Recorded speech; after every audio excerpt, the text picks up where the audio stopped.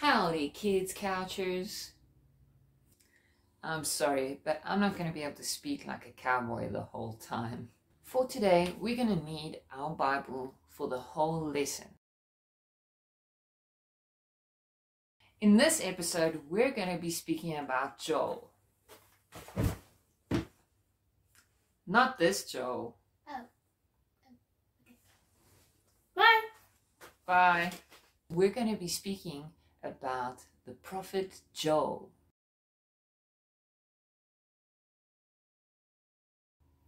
So I want you to try and find the book of Joel in your Bible. Now, it's in the Old Testament. And what can help you is if you look right in front of your Bible, it should have an index or contents right in front.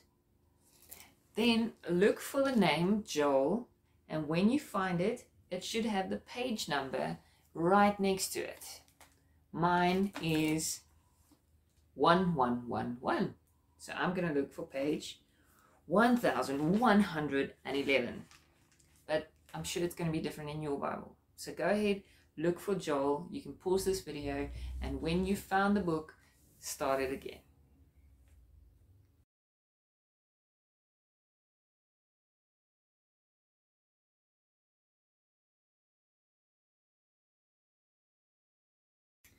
So the book of Joel only has 3 chapters, so it's quite a short book. But what we can see in the first chapter, I'm not going to read all of it, you can read it whenever you have time to. But in the first chapter, it's sort of like a warning to the people and asking them to repent and to wake up, see what they've been doing wrong, and come back to God.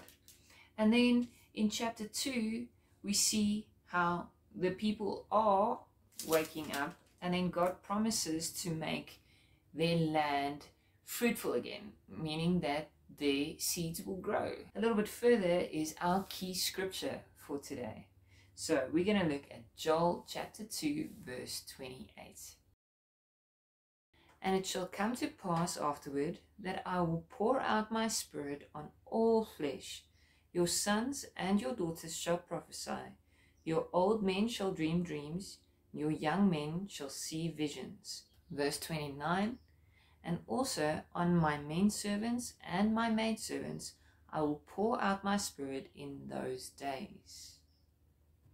That was a promise that God was giving through the prophet Joel to his people. And we know that he has done that. When Jesus went up to heaven, he then sent the Holy Spirit down. Welcome everybody, we are all the way down in Cape Town for this episode of Kids Couch. I am gonna do some planting with you today. So for us to plant a seed, we need to work the ground beforehand. We need to get the soil ready. So that's what I'm gonna do. I'm just gonna loosen the soil a bit, get all the rocks loosened and all the soil. Because we don't want the seed to die in the soil, right? When we plant the seed, we want it to grow and be a beautiful, nice plant. Now, Jesus also told the story of how we get different soils. And I want you to imagine today that this soil is like your heart. Now, we need to prepare our hearts to receive the seed that God wants to plant inside of us. Then I need to water the ground just to prepare it so it's nice and soft and moist for the seed to grow in. Now that the soil is ready, we can plant the seed. Now I have my seeds here. This is a plant that I want to plant here. As you can see, these are little seeds, so tiny, but once they are planted, it's gonna grow and it's gonna be a beautiful plant. Now, do you know that the Word, the Bible, is like this little seed in our lives? In our lives, the Bible is like that.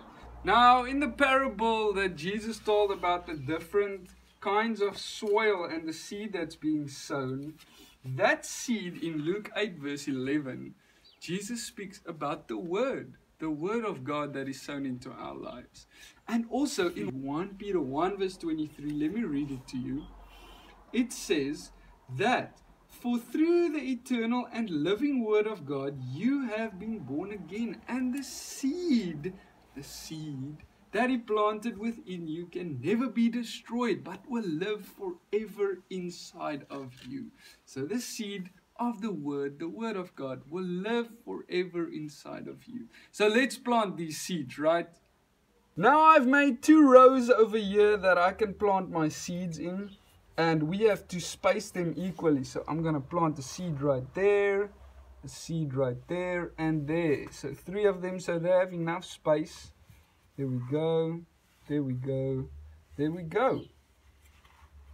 Now the seed is in the ground, the seed is ready to be watered after this. But I want to make a statement that without the seed in the ground would be empty, right? Now without the word of God inside of our hearts and inside of our minds, we would be empty. So I want to encourage you guys, make sure that the seed is inside of us. God wants to plant a little seed inside of you that is going to grow up to be a nice tree like this.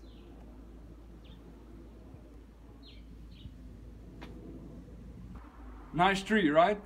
Big tree. Beautiful tree. Now, God's word is going to be beautiful inside of you, and it will not die if we allow the water to come and fall.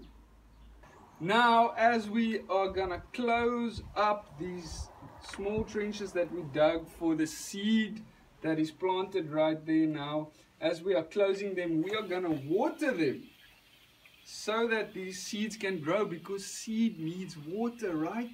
It needs lots and lots of water to grow and to shoot root and all of those. So we are going to water this. Do you know that the word inside of you, that is the seed, also needs water? Now, what do you think resembles water? What can be water in our lives for the seed? The Holy Spirit, right?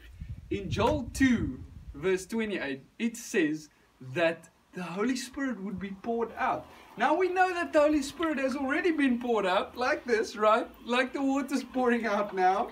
The Holy Spirit has already been poured out on us, right?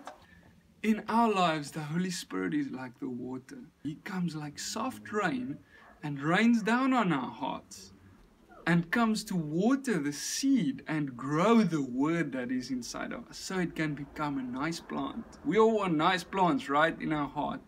So the Holy Spirit comes to do that. So we need the seed, we need the word, and we need the water, that is the Holy Spirit, to make this a successful planting process. You'll see how this plant grows.